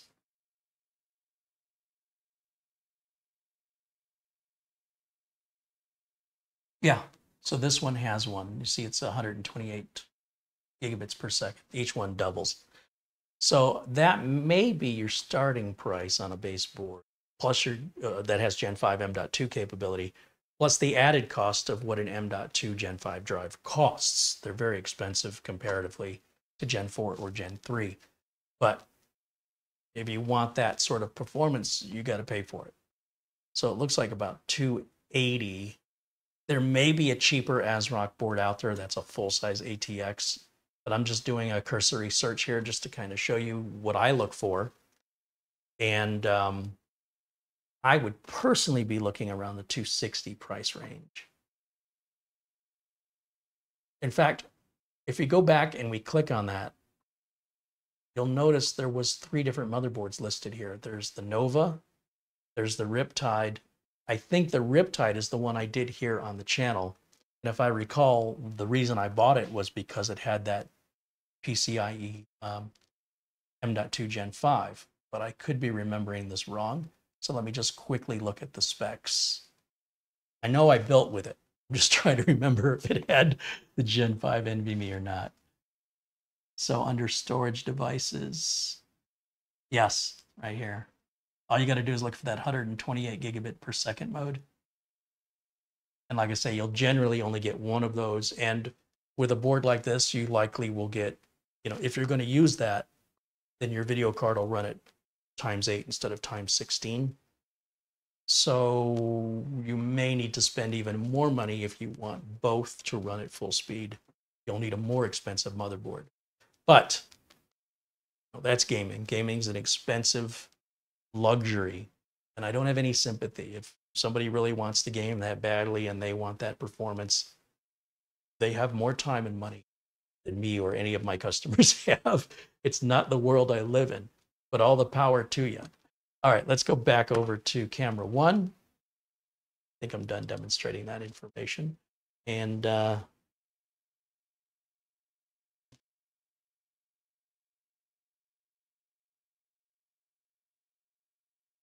any update to the HP boot issue yet? Nope, still waiting for more suggestions to come in. And I've been very busy with paying customers, but that system is sitting right down here on the floor beneath the camera. For when we have some time, we'll bring that back out. Let's see. James Godert says he loves his UM680. Yeah, that was a good machine. I remember we reviewed that here, and I was very impressed by it. John Williams says, Carey, that little unit rocks. Thanks for sharing this mini PC with us. Your memory is rock solid. It doesn't feel like it is, but I appreciate you saying so.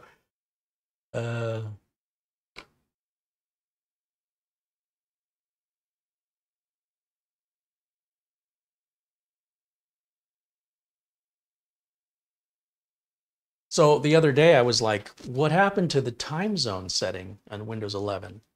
And it turns out I have 2 different Windows 11 computers and the time zone setting is in 2 different places, which I can't quite wrap my head around. I'm not sure why, if maybe one was 23H2.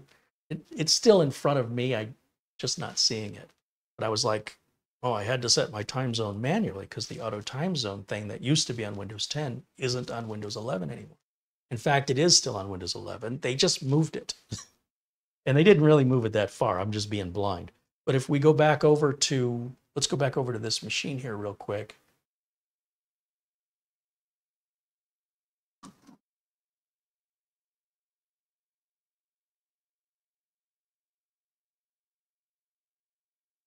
Once I hit the right button, and I have to go full screen over for me. Let's close this down and right click right here on the system date and time. Click adjust date and time, 1 left mouse click. And I'm like, where's the automatic time zone, right? It used to be like around here, but I see right here, set time zone automatically. Turn that on. For whatever reason, I just didn't see it. Then I have another Windows 11 machine and setting the time zone setting was down here somewhere. So it was driving me crazy because all my computers, remember I said I was going through all of those mini PCs and updating them?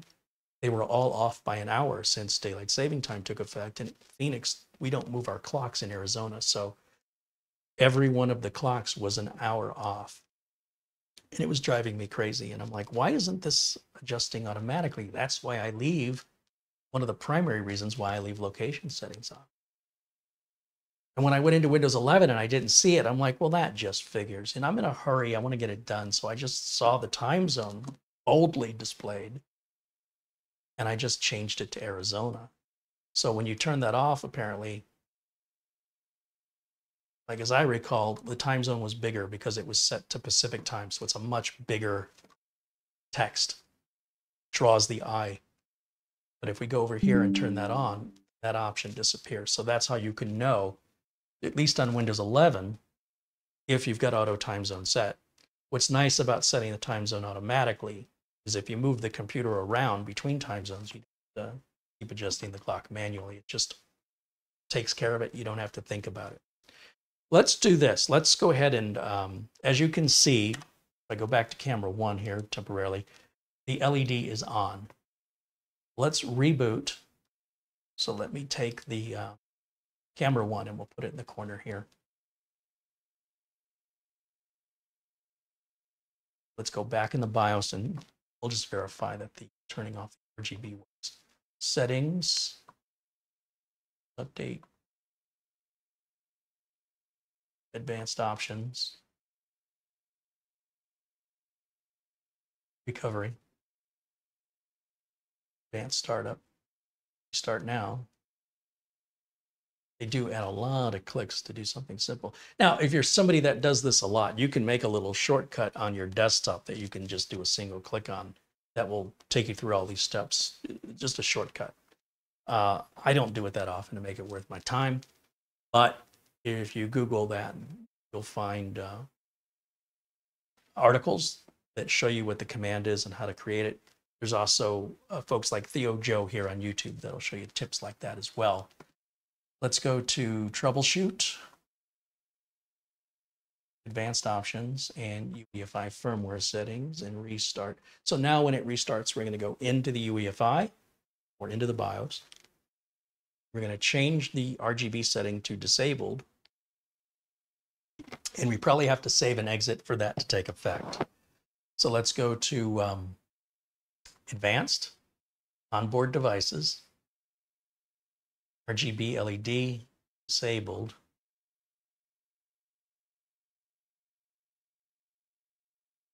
It's off right now. Is it turning off and on its own?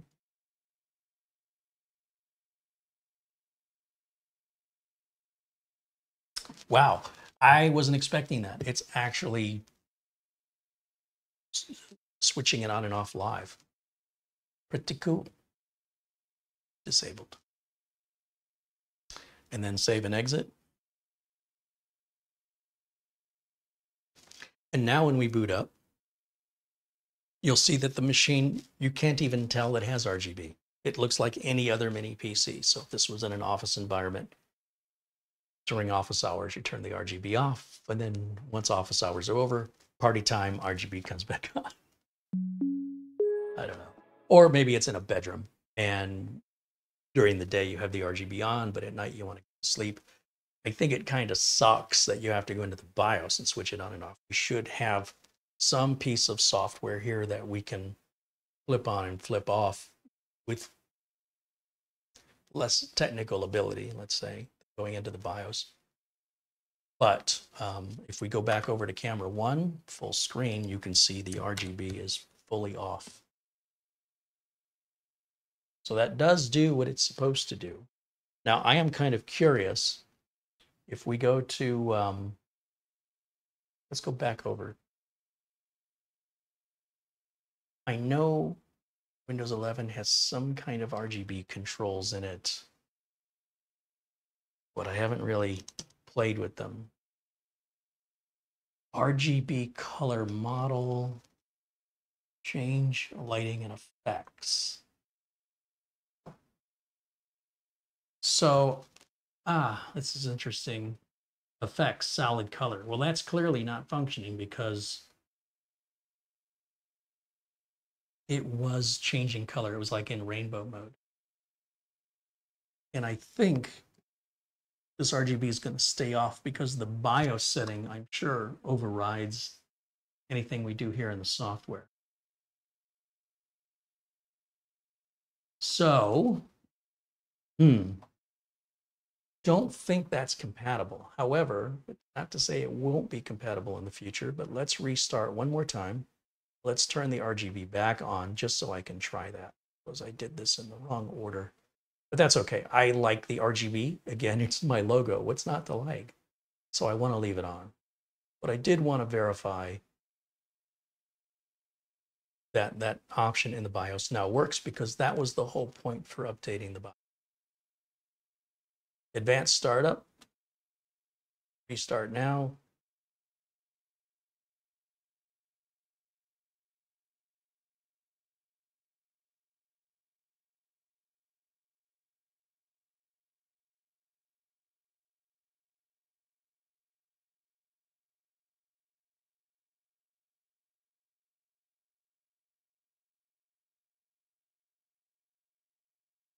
Troubleshoot. Advanced options. UEFI firmware settings. Start. Mark Gaines contributes £10. Thank you so much, Mark. Cheers, my friend. Mark joins us all the way from Northern Ireland. All right, we're going to go over here to advanced, onboard devices, RGB. Turn that on. Save and exit. And yep, RGB is back to what it was doing before with the rainbow selection of colors. And in just a minute, we'll be back up to the desktop. Let's go and turn camera 1 back on, and you can see that that's running. And then what I'll do is I'll, once again, minimize it here a bit. I need to make it big enough that you guys can see if there's any direct correlation between any changes I'm making in the RGB settings on Windows 11 and this device. I don't believe they're communicating, but let me just see what happens here. I'll just type RGB down here. That should bring, yeah, change lighting, colors, brightness. Yep. Use dynamic lighting. Yes. Compatible apps. Doesn't matter. Background light control. Brightness. I don't believe this is going to turn the brightness all the way down.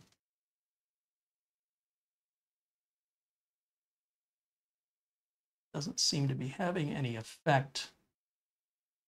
And it does say breathing, rainbow, wave, wheel, radiant. If I go to wheel, it should spin around. Instead of having the colors cycle, the color should sort of spiral. And I'm not saying this have any effect whatsoever. Wishful thinking, but apparently not yet compatible with the Minisforum. And there usually is a piece of software that you can select a particular RGB color or the pattern of RGB. Clearly, the technology can handle it, but for some reason, Minisforum isn't offering that, or if they are, I'm not aware of it. So that would be sort of one downside that I think is very minor. It would be something very easy for Minisforum to remedy with a small piece of very easily written piece of software. They're not reinventing the wheel here. Let me take a quick look just in case I'm missing something. Because, you know, these videos are live and sometimes I miss things. Let's take a look at all apps. Oh, good. I'm glad that needed a click. And we have AMD stuff.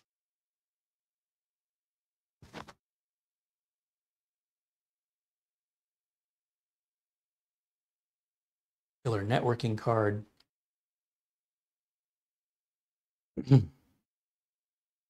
Nothing that says Minisforum, which is what I would hope for in the M's.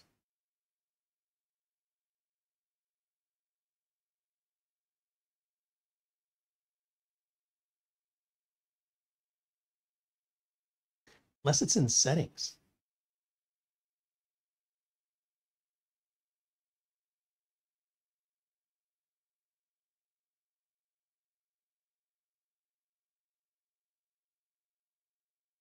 I'll have to do a little research on this and see what other people are saying. There's some great forums where mini PC discussions take place, and I will definitely peruse those forums and see what people are talking about. It can't just be me, can it? That would be personalization. So that's dynamic lighting. That's where I was under. Sure, we really want dynamic lighting necessarily, but rather direct control of the light.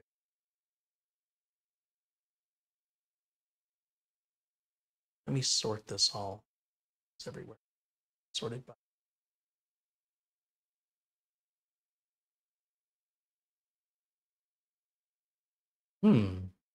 Usually I have the computer icon up here. It's part of what the Uncle Carey's Windows 10 optimizer does. So did I not run the optimizer? Oh, so I need to run the optimizer. I will normally have the computer icon on the desktop, and that's one way I can know if I ran the optimizer. Another way to know whether or not I ran my optimizer is to run it again, and it'll tell me, hey, your settings are already to the recommended settings. It's smart enough to look at what your settings are and to determine if the optimizer has already, well, it doesn't know if the optimizer changed your settings, but it does know whether or not the settings the optimizer changes need to be changed or are recommended to be changed. So in other words, it won't run twice unless at least one of those options has been set away from the recommended. It's smart enough to just look at the settings, compare them to what it wants them to be, or recommends them to be. So if I were to run this again, for example, it looks at the settings. Oh, that's interesting. So there's something here that's not sticking, because it should, well, let's hit apply. Oh, I guess I have to hit apply first. It says no optimization is needed. See, I don't, I very rarely ever run this twice in a row like that. So I thought that would happen immediately upon running it, but it's after you hit the apply button. Good to know. And then over here, I now have the computer icon that I was looking for. That's from the old XP days, and I just like having it on my desktop much more so than the Windows Explorer. That's just my personal preference. I will generally go up here 7 times out of 10, and then the other few times I'll go down here. But you'll see that Windows, the PC Manager is automatically running in the background and sitting down in the system tray, and will automatically boost our system as needed. It's a free piece of software, and if you don't like it for any reason, you can just uninstall it. There's no risk involved with it. Geo Johnson contributes $10. Says, hey, Carey, I've not seen a live stream for a while. Here's my admission fee. Well, thank you, Geo Johnson. Thank you for supporting the channel. Good to see you again, my friend. And I think we can go back to camera one. Are we done? Done with the mini PC, unless there's other questions about it you want me to demonstrate or pull up the device manager or system properties. I know we already did the crystal disk mark test. Pretty sure we did.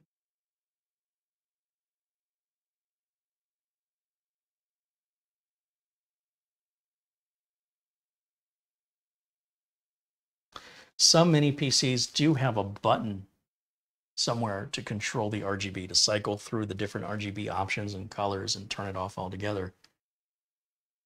And I suppose, you know, I would much prefer a button personally than any piece of software. They're just more reliable and you don't have to worry about updates.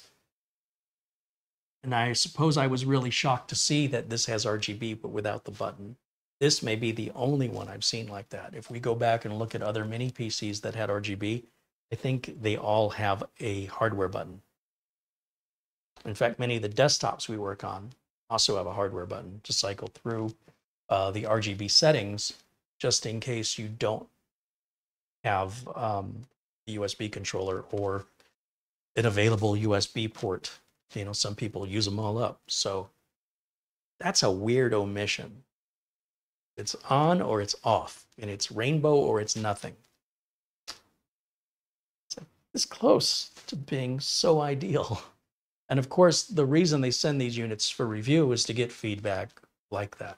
So of course, I will give them feedback. I'll let them know that the BIOS update worked, that the RGB on or off is now available that wasn't there before, that I overall really like the unit. However, the omission of a hardware button or a piece of software to control the RGB is a bit disappointing, and I'd be curious if either something does exist and I'm not aware of it, or if they're planning on releasing something and what that plan is.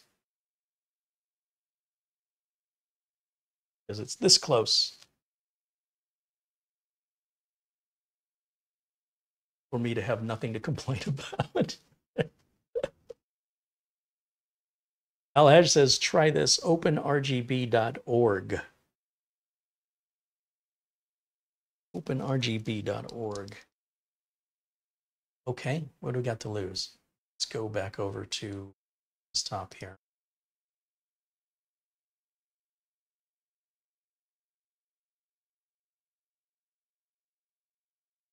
Open rgb.org.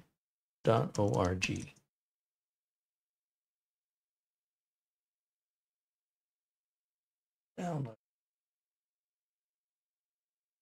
64-bit.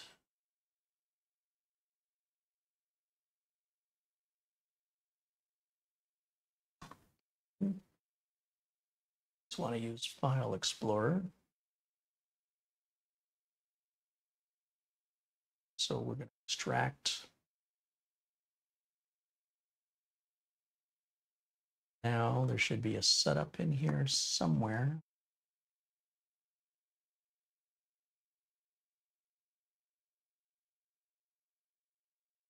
A portable file, it doesn't seem to be an installer. Warning, one or more interfaces failed to initialize.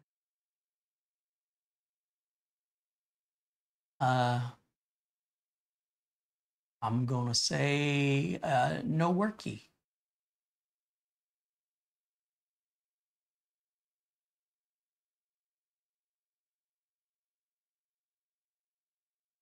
I appreciate the suggestion. I guess it was worth a shot.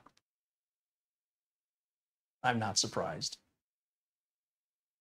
Yeah, it doesn't show any devices. Ian Gooch contributes 10 pounds. He says, here's a $10 contribution to your coffers. Regards. Right on. Cheers, Ian. Thank you, my friend. Thank you for supporting the channel. Construction has a question for us. If you go to the system information, then into the software environment, and then Windows error reporting, I'm getting an error on a new PC and old. So errors are common in the sense that some errors are supposed to be there. In other words, there are error messages that aren't indicating anything's wrong, but rather that everything is correct. So sometimes the answer it's looking for is a negative answer, like, do I have a virus? No. The no kind of comes across as a negative response, when in fact, that's the response you want. Now, I'm not using that as an actual example, but just as an overall example of the concept of a negative error message being a positive thing. If you're not having any problems specifically with the computer, then all you're doing is going in and looking for problems, which I don't encourage that. There's got to be other things you can find to do with your time. If in fact you are having a problem with the computer, something isn't working correctly, then let us know what the issue is and we can do our best to help you. But if what you want to do is read log files and try and interpret them, I'm not your guy for that. I think those are primarily a big waste of time on the consumer side of things. And that when you're looking into these areas, these are designed for engineers and developers. They're not meant for the home user. And so we get into opening a can of worms when we get somebody who wants that explained to them. It's not that easy to explain. And it can be a 6-month class teaching you about that stuff. So again, unless you're having a problem with the computer's not running properly or a piece of software isn't working like it should, myself and our community would love the chance to help guide you to a solution. But if what you're doing is you're looking at settings and you want somebody to tutor you on what those settings all mean, and that's a very complex thing you're asking.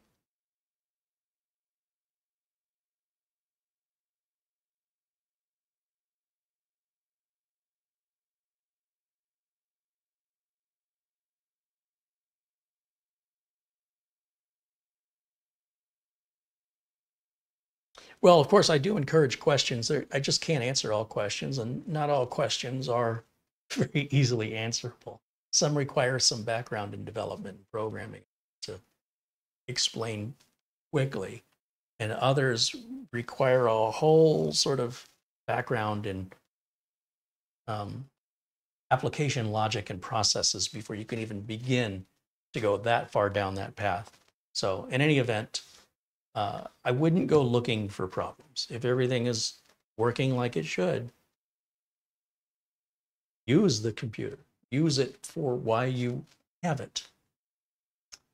If something you're trying to use it for isn't working, we're here to help. All right, let's see. Patrick Russo said, is it true ARGB or is it just a light panel? I have no idea. It could just be a light panel for all I know. I would think that it's cheaper to make it ARGB, but I could be wrong. I think we can, well, let's just restart this just to clear. So that wasn't helping us very much. And let me go back over to full screen on camera 1. There we go.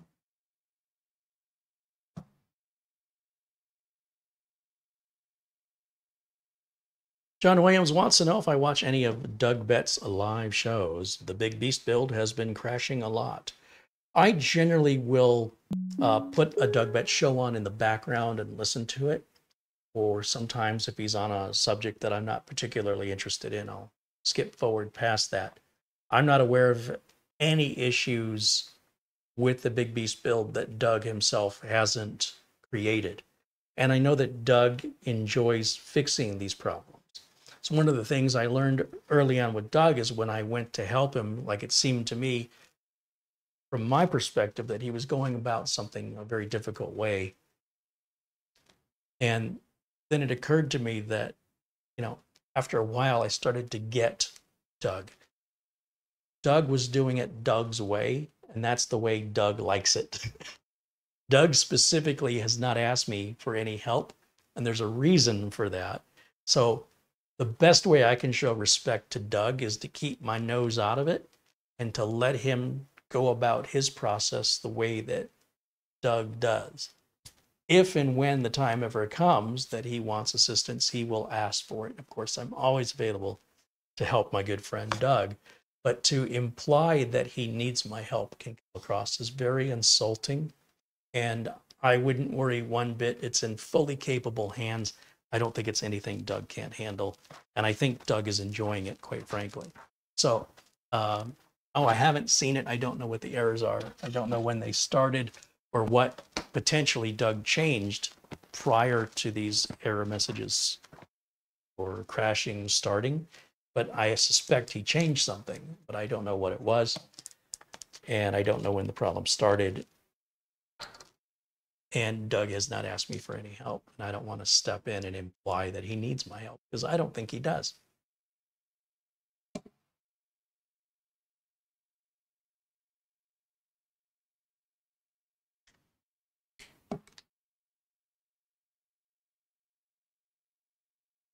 Other questions, other comments?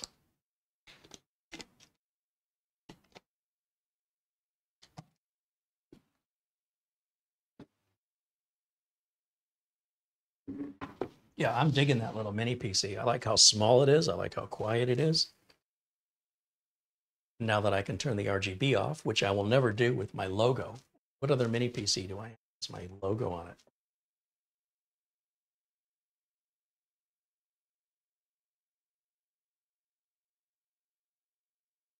Essential Working Too Hard said it's Doug way or the highway, LOL. Usually, for most technicians, especially those of us who've been in the industry for a couple of decades, we have enough experience under our belt that I think sometimes the viewers misunderstand the purpose behind our videos. And I've made this reminder to my viewers a number of times that I make the videos to share my experience with you. And unless I specifically ask you for assistance, you're essentially ruining the experience for me if you tell me how to do it. It's sort of like you're playing a video game or you're watching a movie, and I've already played the game or I've already seen the movie, and I'm telling you what's going to happen next. How annoyed would you become and say, would you just shut up, right? I'm trying to enjoy this movie. You're ruining it for me. Would you just shut up and let me figure the game out the way you had that opportunity? Now I want my turn. So leave me alone so I can play the game. If I reach a level where I get frustrated and feel like I can't go on without help, I'll ask you for help. But otherwise, I don't think that's ever going to happen. Show me a little respect and courtesy and back off. So when technicians such as myself are focused and we're trying to figure out a problem, that's fun for us. We enjoy that. And if somebody gives us the cheat code and ruins the whole experience, if it seems like we're not grateful, it's not because, oh, I embarrassed him because I had the answer. That's not why at all. You have missed everything from the point of making the suggestion. You missed why you shouldn't have done that. You've missed why that person got upset. It has nothing to do with ego. It has to do with spoiling an opportunity that they were looking forward to. You know, if you know what mom and dad got me for my birthday and it's wrapped up in a present, and as I'm starting to open it, you tell me, oh, they got you a 2XL. That was a little robot in the 70s. You've ruined it, right? You've taken the fun and the surprise and you've selfishly taken it for yourself when it didn't belong to you, it belonged to me. So if I am filming that because I want to share that experience with you, with my audience, it's not intended for you to guess and tell me what's in there, unless that's what I ask on the video. In most cases, I want to share the experience with you and I want you to go on that discovery with me. And I think Doug feels the same way, and far be it for me for speaking for Doug, but I imagine most technicians that do what we do really like what we do. And we like the pride, the fulfillment that comes from figuring out all by ourselves without asking for help. You know, it's like not stopping to ask for directions kind of a thing. There's a pride in it, but there's also joy. There's a feeling of accomplishment. And I can't put it into words, but to rip that away from somebody without their consent, and then to doubly insult them by suggesting the reason they're upset is because you had the answer and they didn't. We didn't see what you went through to get the answer. That's not fair. We don't know that he's not getting the answer faster than you got it because you've already had your experience. Now step aside and let somebody else have theirs. Now, of course, if somebody does ask for help, please do help. But if they're not asking for it, I suppose if you want to help, then ask the person before offering the help. Would you like some help? You might be surprised how often you're told no. If you give that person the opportunity to reject that, because otherwise, if you just move forward under the assumption, it creates quite often a fight, an argument. You're going to be upset. They're going to be upset. Nobody's happy. And you're like, all I wanted to do was help. And they're like, all I wanted to do was figure this out on my own. You understand? Both people are upset, even though the whole intent of it was to be helpful.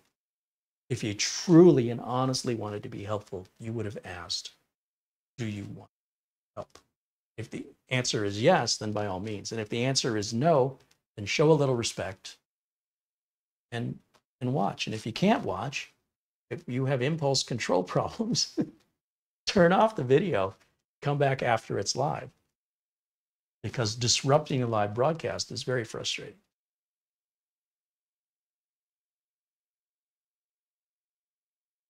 It's kind of like cooking. A lot of people really enjoy cooking. It's not a chore. It's something that brings them pleasure, joy, and happiness. And they don't want to be told how to cook what they're cooking. It's part of their expression. It's part of their freedom. It's part of what the kitchen offers. And then if they offer you to try something and then your suggestion is it needs a little of this or it needs a little of that, all well and good because you were asked.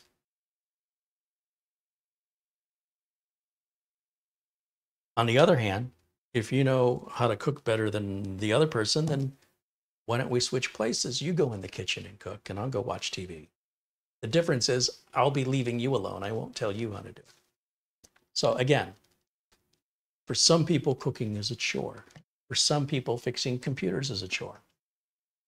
But if you're lucky, you'll get to do as much as possible in your life, things that you enjoy doing, and make a career out of it where you get paid essentially to do what you enjoy doing. And I do believe that myself and Doug Betts fall under that category. I don't know what Planet Cryos does for a living, but clearly he enjoys computers. He enjoys making videos. So anybody that gets to do what they enjoy, why would you not want that? We're just about at 2 hours for today's broadcast, so I think that'll probably wrap it up for today. My thanks again to the folks over at Minisforum that continue to send us these new prototype models of upcoming mini PCs, so we get to be one of the first ones to take a look at them, and to look at them in a way that's a bit unusual from other YouTube channels that want to just do benchmarks and measuring. And I really appreciate that Minisforum gets that difference, right? There's no sense in us doing what everybody else is doing. If you're more interested in the benchmarks on this model, do know that there are other mini PC channels such as ETA Prime and RobTech, to name just two of the more popular ones, that do the traditional benchmarks. Me personally, I'm not so much interested in the technical side as I am interested in the practical side. What does this actually mean for use?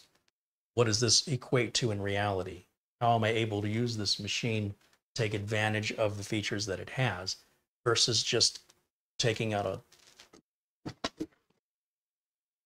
measuring tape and giving you all the technical dimensions? A lot of people are hung up on that stuff. And quite frankly, all those dimensions are all available on the manufacturer's website. There's really nothing that these content creators are telling you that isn't already, in most cases, on the spec sheet, with regards to the temps and with regards to the frequency, with regards to what's included in the hardware and how the hardware opens up. They even have animated 3D exploded views of the machines that are way better than any content creator. Well, certainly better than I can make by just taking the lid off. The difference is the way that I show you is the way that you're going to do it. The exploded view looks great, and it gives you a very comprehensive look at all of the internal components, but not necessarily the details of where the screws and clips and things are. I'm finding it very difficult to understand why some reviews exist when the manufacturers already tell you. When somebody says to me, what's the performance of that Wi-Fi router? Well, what do you mean? What's the performance? It's exactly what the manufacturer says it is. If you're using compatible, higher end Wi-Fi devices that are in line with the router in an open area without much interference or crosstalk or congestion. Like, there's so many variables.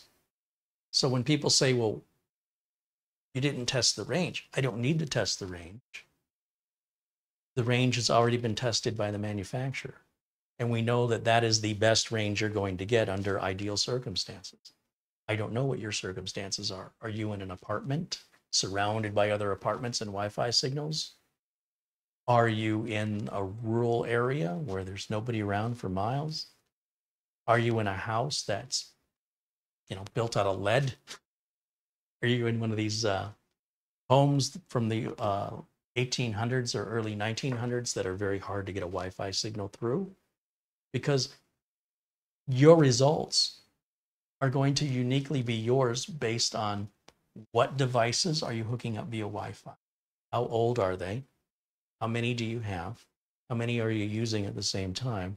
What distance are you running? In what environment? Where is the router placed? So I don't know what you're expecting from these reviews that isn't already telling you effectively what the manufacturer says right on the buying page at Amazon. Says this is the best range. This is the best speed. Anything beyond that is not possible. This is the best. So you're going to get that at the best. And then depending on all these variables that are uniquely you, your location, environment, devices, that's going to determine what your experience is. And what works great for you may be terrible for somebody else just because of the equipment they're hooking up or the environment that they're in. So to watch a review of somebody just gushing over how great the router is doesn't mean when you get it, you're going to have a similar experience, because we don't have control over how congested your environment is, what the materials are that you're surrounded by, and how many devices and the age of those devices that you're hooking up wirelessly. So I just don't get it. Now, I do understand if they want to show how certain features work and demonstrate that as sort of a tutorial, not as a review. All the information's already there. So when I do my reviews, I'm trying to offer you information that you can't just read off the product spec sheet, but instead you just want me to read it to you like a bedtime story. I'm not doing that. So in any event, that's sort of, in my view, the way I see this channel and the purpose of this channel is to provide you with information that's more practical, more reasonable than just hype or just reading specs or running benchmarks that are more or less meaningless for most people. With that, thank you again to everybody who has contributed during today's live stream for both the Super Chat contributions. In fact, let me give a shout out again for those. Thank you again to Ian Gooch, Gio Johnson, Mark Gaines, Jamie McGregor, who renewed his membership, also for that little helpful tip, John Jack Wilson,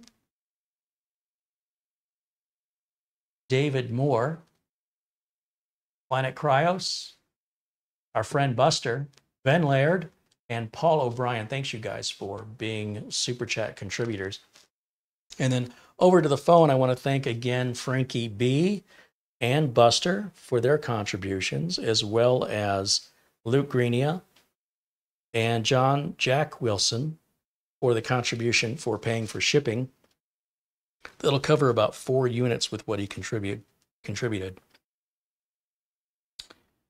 And there was also yesterday a contribution from Davis Parsons for a Newegg, for an Amazon gift card.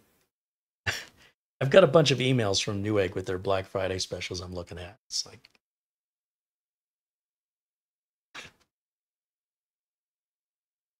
I'm seeing that. I'm reading what's above it. Let's see. Feel like there's one I'm missing here.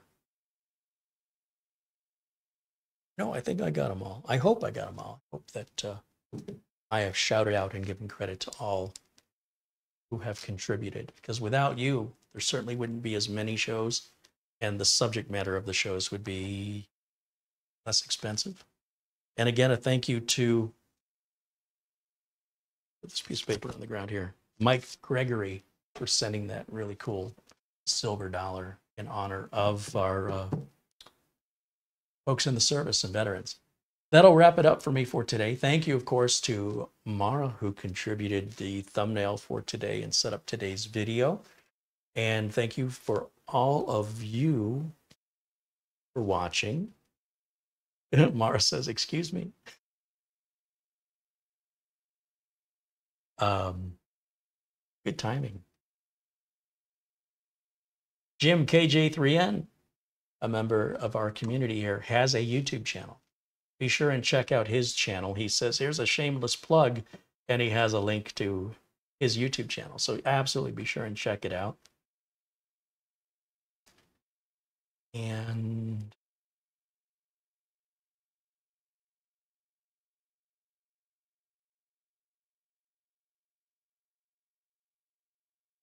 just taking a quick look here before I say goodbye. See if I've missed anything.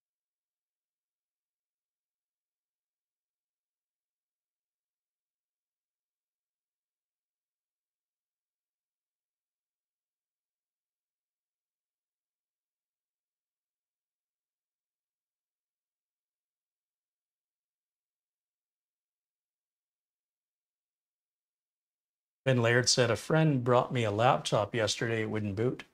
Simple RAM reseat. And it was all good. Hey, he's lucky to have a friend like you that knows how to do that.